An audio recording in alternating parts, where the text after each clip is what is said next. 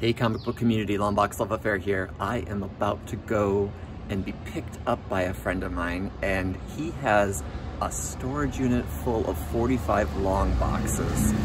So I don't know what I'm getting into. He is looking to potentially get rid of all of these and either give them to me or give me an option to sell the books. So I might try to take some video. Let's see what I find. Hopefully it's not all cross-gen. All right, talk to you soon. Right. Oh my God. Okay, I'm back. And it's been a couple days. I had to kind of recuperate. I only got through maybe 10 boxes of those 45 boxes that were in storage. I brought 2 boxes home with me. Of those, I pulled some books that I'm really excited about, and I'm going to show you those individually, and then I'll take you on a walkthrough of what I pulled. This is going to be a longer project than I think either of us anticipated, so it just shows that when you have friends that may or may not be into the things that you're into, like comic books, it doesn't hurt to talk about your hobbies. He's been talking about this for years. Where he said, oh, I should just have you come and help me organize my storage unit. He pays $70 to $100 a month probably in storage. I can relate. I also have a storage unit, but he has way more comic books than I do. So we went through the boxes that I could in the time that we had, and there'll be another several rounds of where I go back and forth with him. And so I told him I would help him sell the collection. I get a little perk from that, and I also get some first choice of books, although I'm not keeping a massive amount of these books. I'm going to help him sell these books and put them out there and help him get rid of his storage unit, and then hopefully get back to some in the community. So let me show you some of the things that I'm excited about. He stopped collecting around the time the New 52 happened. So that was roughly, what, 7 years ago, maybe more. He doesn't have anything recent. He reads digitally now, but all the books, all 45 boxes, he said he read all those books. He's been collecting for years, just like me. And a lot of the stuff he loves is right in my sweet spot. Although he does collect a lot more DC than I do. So there's a lot of DC comic books in there. Now, we really focus mostly on the Marvel stuff. There are plenty more boxes to be had for Marvel, but we just focused on the ones that were obtainable in that unit. So I can't wait to see what else is in there. But if this is any indication, it's going to be quite exciting. So let's take a look at the ones I'm really excited about. So it's funny, right off the bat, when I was looking, I saw Noble Causes in there. And Noble Causes is an Image comic that not a lot of people picked up, I don't think. And I told him, I was like, oh, I've been looking for this one book that has Invincible on the cover. It's a variant cover.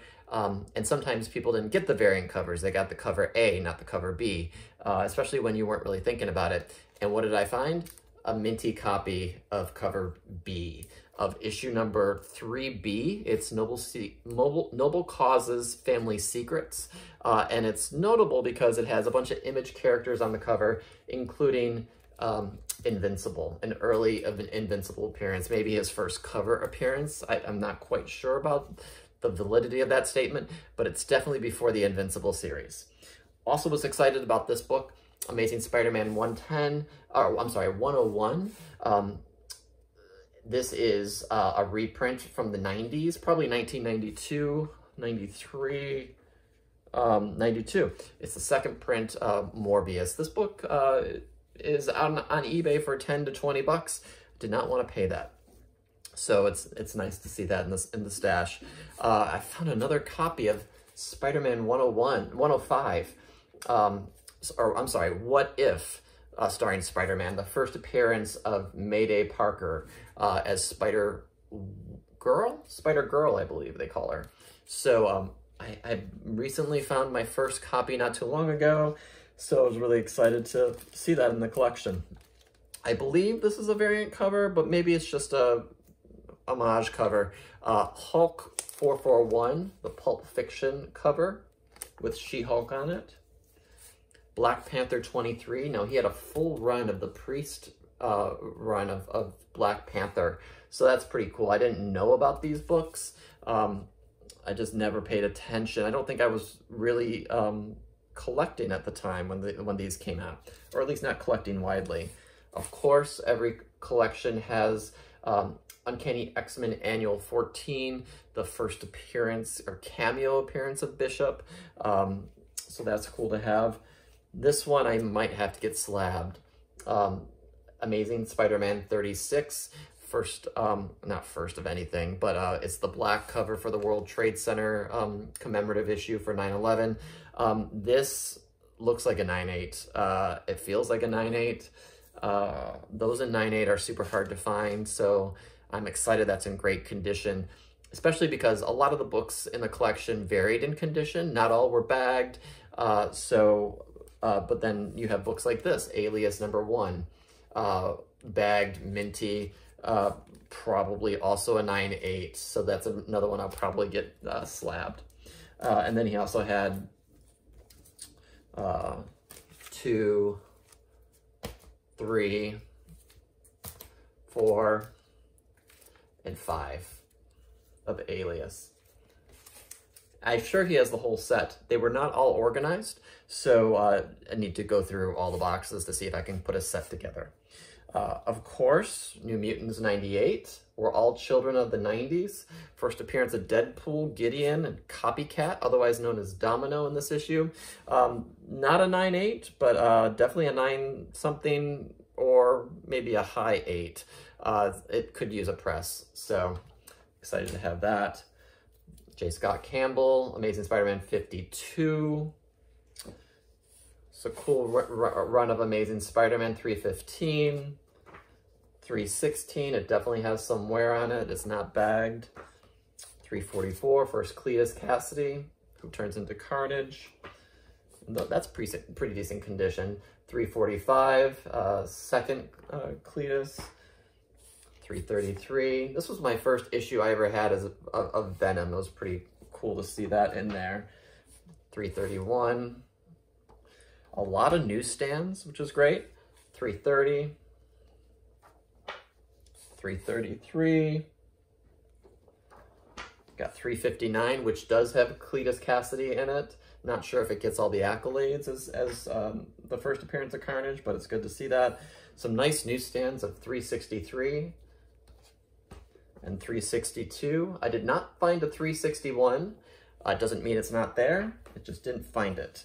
351, the first Mark Bagley art on Spider-Man. Love this cover. 346, Eric Larson Venom. 347. I thought this was pretty cool. Amazing Spider-Man Skating on Thin Ice, Todd McFarlane cover. Got the Clone, 318. They also have the next issue, which is the Venom cover, but that's a cool one. 347, another copy, newsstand. Of course, Ultimate Fallout #4. The Hulk, The End issue. I remember buying this when I went to a comic shop right after college. It had just come out. I hadn't been collecting in a while. Got the first appearance of Phantom X. Those are pretty decent condition. I need to scope those out. Not sure what printing this is, but I pulled it just because I know that this one does seem to go for a little bit of money. The Pro, Garth Ennis.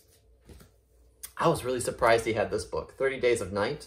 I remember paying a lot of money for this back in the day, and that's definitely slab worthy. This is all a little beat up, but West Coast Avengers #4, first appearance of Master Pandemonium. There was some rumor about him being in, I guess it's WandaVision, maybe? Or maybe the Doctor Strange book or movie. Uncanny X-Men 385, or 285, newsstand. 286, Jim Lee cover, newsstand. I pulled this just because I thought about looking at reading this first issue, Contest of Champions #1, and then #3. Pretty beat up. Second, newsstand of Warlock and the Infinity Watch, #2, the first Infinity Watch. I love this cover. I love this issue. I'm not an Aquaman collector, but I do love Aquaman Zero. This is part of the 0 Hour storyline when he got his hook hand. I pick this book up anytime I find it. Cable 75. It's got awesome splash pages by Rob Liefeld. I know. I didn't find the first Echo, but I did find Daredevil 10, 11, and 12. So I'm sure the first Echo is somewhere in there. And then also a little bit just for me, the Marvel Tales 267 black costume. Just a WTF moment. A Marvel team up with Aunt May as Galactus Herald. Spider-Man 18 newsstand, just because I love newsstands. Marvel Tales, really beat up reprint of Amazing Fantasy 15. So those are the issues that really were exciting to me, but I'm going to take you through the box pretty quickly, as fast as possible, and show off some of the runs and other sets I've compiled just from 2 boxes worth of hunting. And then I'm hoping to go back in the next couple weeks. I'll probably end up trying to sell these, so if you see anything you like, let me know. Shoot me a message in the comments, and I'm happy to work on some deals to help move these books so that I can get the next batch here and do the same. So this will be an ongoing project, ongoing video series, I'm sure. So super excited to find this collection. I hope you enjoy what you see here. Thanks for watching. Okay, for the sake of time, I'm just gonna kind of go through a little bit of what's in this box. This one's on the hot list this week. The boys, got some boys going on, some Butcher action. It's a crazy cover. Simpsons, Battle of the Planets. I feel like this one might be worth something, but I don't know. Some Noble Causes, in addition to the one I showed. Astro City, some early Savage Dragon. The uncensored version. Some Batgirl Detective Comics, or Batwoman, I should say. Awesome covers there. Just love that J.H. Williams stuff. Animated series, King Shark again, When It Rains It Pours with that character. Batman Incorporated. There's got to be a whole series of Flashpoint in there somewhere. Again, 45 boxes. It's hard to really dig in. Death of the Ultimate Spider-Man. I love this cover. Okay. Let's see here. That's the final issue. This is the Avengers versus New Ultimates. Got some Ultimatum. The manga set here. There's some really great sets. This one was hot for a minute. I wonder if it still is. Got to do some research on these. This is a cool book, but it's got a lot of wear. Black Knight. This one was being speculated on for a while. Final issue of She-Hulk. First time he's called War Machine. Got some Thor. Is this a Time Variance Authority? Books. Spirits of Venom. People are talking about Vengeance finally. Love that character. Future Ghost Rider, not Cosmic Ghost Rider. Some West Coast Avengers miniseries. Young Avengers. Demon Hulk. Punisher. Some really great books here. Mike Zeck covers. Masters of the Universe. Spider-Man. McFarlane.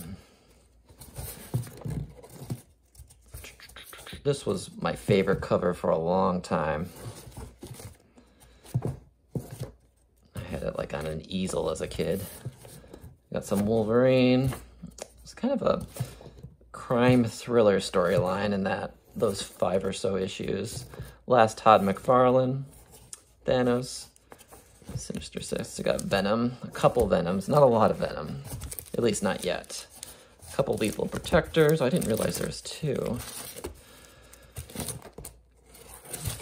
Some Maximum Web of Carnage. This will be good for the Null storyline. There's that Web of Spider-Man 119. I just bought this book recently. Web of Spider-Man. It's crazy that this book got hot because of the character Corona. But he has it before it was trendy. Virus, when people thought Virus' first appearance was in that. We got some Fearful Symmetry storyline with the death of Craven. All of them except, gosh, one of them we're missing. Ironically, he had that in like a Spanish version. What If, The Marriage, Guardians of the Galaxy, Kept the Arms. Good Marvel Age to have. First Sleepwalkers preview, Infinity Gauntlet, all of them except #1. Although, again, it's there somewhere. Marvel Saga. Everyone's into Galactus these days. Todd McFarlane Spidey. New Warriors. Deadpool. He had this, but oh, it's so beat up. So beat up. I'm sure there's a whole set somewhere. Again, these are how I found them. All right, more X-Force. Pretty decent condition, fine, very fine. This one's a little beat up, unfortunately. X-Force Uncensored, I think. Halo Kids, no codes. First time I've noticed that. 16, 18, 19. Mike Allred finished out the run. Got some Uncanny. Second appearance of Bishop. Second print, I should say, of Bishop, and this is the second appearance of Bishop. First full appearance, I guess you could say. Silvestri Jim Lee run. Miss Marvel and Rogue battle it out. First Shatterstar and cameo, or in a pinup. This is how this was. We'll get that flattened out. Second appearance of Cable. Got some New Mutants. Have some Onslaught. First appearance of Onslaught and X-Man. A full run of Origin. The Origin of Wolverine. Maybe I'll reread that while I'm at it. X-Men 1. Where's 2? Oh, it's out of order. 2, 3, 4. Not excellent condition, but it's a newsstand, so that's pretty cool. 5, 6. So the whole Jim Lee run here. All right, and then we got E for Extinction, Negasonic Warhead. You already saw the Phantom X books. This had to be right towards the end of his collecting, right before the New 52. Love this cover with Dust. And the first Zorn. So that was box 1, into box 2. Whew.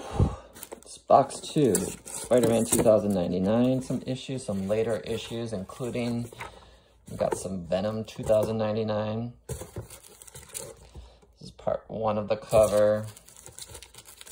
I think it goes all the way to the end of the run, which is lower print run 45, 46 is the last issue. Got some beat up Spider-Man issues, pre-300. I wonder if he has 300.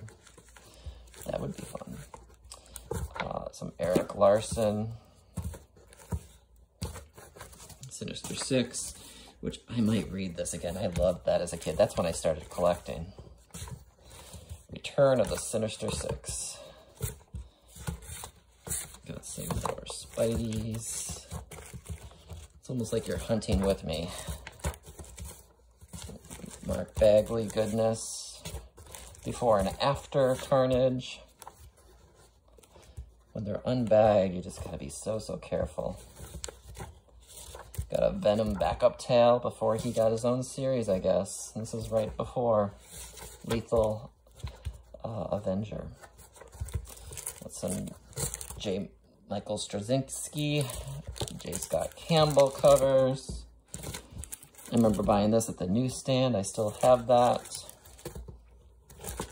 These are in great shape, these Spideys. You got some Frank Cho, Romita covers. Romita did the interiors, and he had a great colorist for this. It looked really stunning. I know he has his critics. We got the full Scarlet Witch and Vision miniseries. It's a cool cover. And then the 12-issue series, we got a full one. Not excellent condition, but decent condition. 10, 11 Spidey's in that with the black costume. And then there's this issue, which is decent. A bunch of G.I. Joe, Transformer, the whole set there. Headmasters, Transformers, the whole set here. I don't collect Transformers, so Transformers the movie, Transformer Universe, and Transformers. This issue has, actually it's in there, number 2 is behind it, number 3, these are low to mid-grade. Got some Dinobots.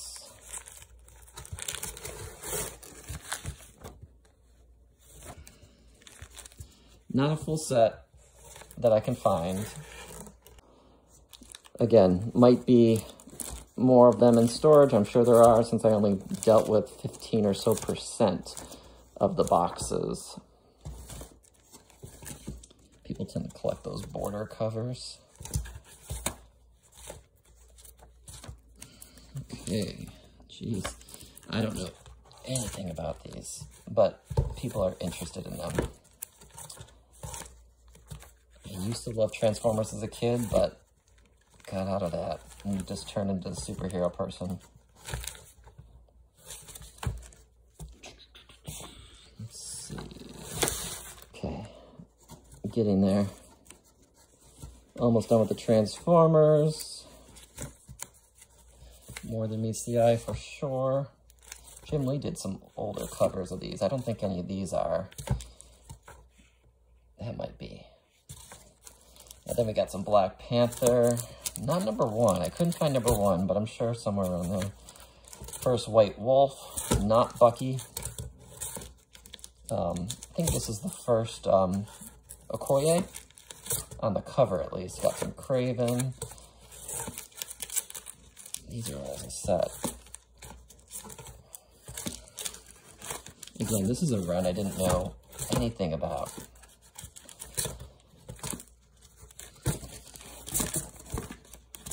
Hulk in there. Killmonger. This one's a cool cover. Got some Killmonger.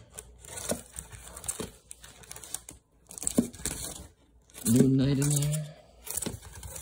At one point, he changes his costume and it looks crazy. Like a gunslinger.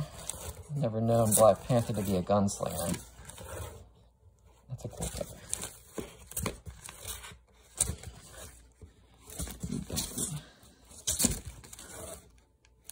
Let's see. I just rewatched the movie not too long ago.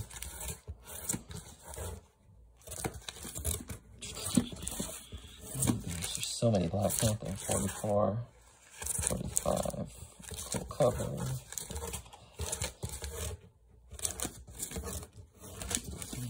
This is a cool cover. I love this cover, 50. But look at that, it doesn't even look like Black Panther. Looks like a Kubert cover. This must not have been popular. I don't think he stayed around as a gun-toting character for too long. It's not quite like him. That's cool. Never seen these before. Thunderbolts. A bunch of Thunderbolts. First Jolt. This run seems to be getting some interest, especially given the speculation around the market.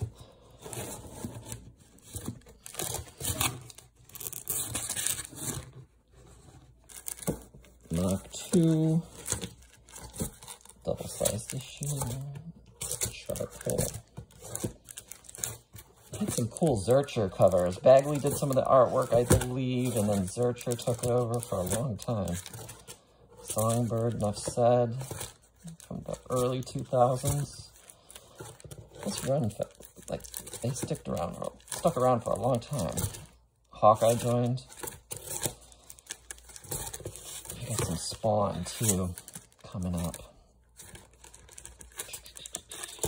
That's a cool cover. Blow it all up, 75. And the annual.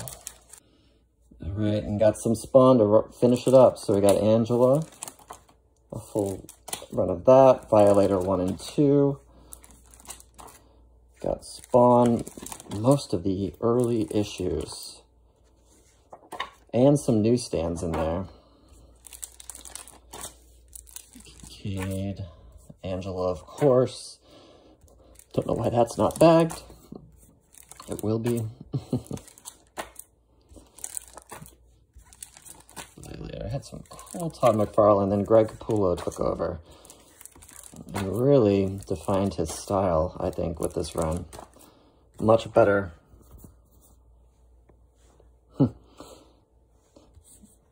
Much better than what he did with X-Force before. Silvestri did the artwork in that issue.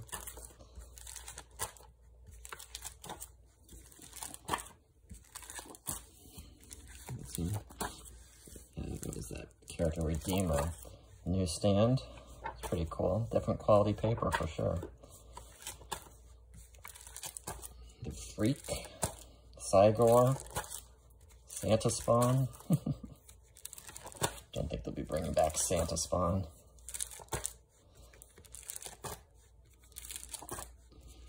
All right, almost done. 49. 50 is a newsstand, which is awesome. I love this cover. And I love this cover with Savage Dragon. And 53. That's it for what I pulled. Is that not enough?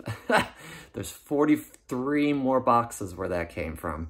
So, this is going to be sort of like a video diary / appeal if you want any of these books. If any of these are interesting to you, let me know. Most of these I'll probably end up having to put on for sale.